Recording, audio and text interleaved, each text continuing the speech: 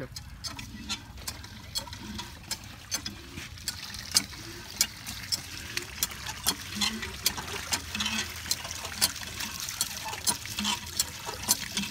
Hi guys, we're in Siem Reap, Cambodia. I'm here with my good friend Simon Phillip. Bora's doing all the work today, pumping the water for us. We got Adam Odom behind the camera. This is a well, actually this is our first day here in Cambodia, and this is late in the day. We traveled 26 hours here, and then another 6-7 hours up here to Siem Reap. We're a little tired. This is the last well of the day. But this is from my friends in Denver, Colorado, one of the best mountain biker buddies of mine, RJ. RJ, this is your well, brother. It says, donated by America Cares, we care. A gift to your community in hope that it brightens your lives as the thought we have helped in some small way brightens ours.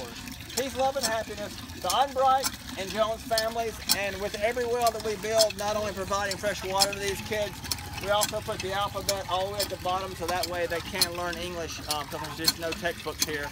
Kids have to pay to go to public school. But here we're going to show you the last little well of the day. This is why we keep coming back to Cambodia, 26-hour flight. These faces. So Philip, tell us a little bit about the family and how old they are and that sort of thing. It has three kids. And 4 and the one is come from school. Hey, con mong. Hey, mong. Con. You man, con mong. 6 years old. 12 years old. 12 years old. Yeah, and the oldest one daughter just from school. Come here. 16.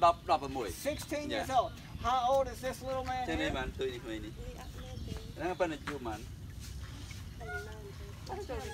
2 years old. 2 years old. Here her daughter from school. 16 years old. Ah, very cool. 16 years old. So RJ, basically, like we said before, here in Cambodia, there's just there's not a lot of fresh water. So when we build a freshwater well, it allows the kids to basically take a fresh bath every day. A lot of these kids take a bath once a month in these ponds.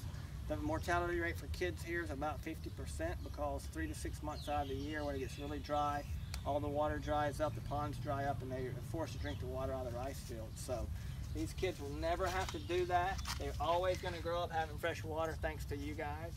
They do get to go to school here, so they can get an education. And like we said, we put the alphabet at the bottom of every sign. So again, from Siem Reap, Cambodia, thank you so much. Thank you so much. And we want to say thank you. Thank you.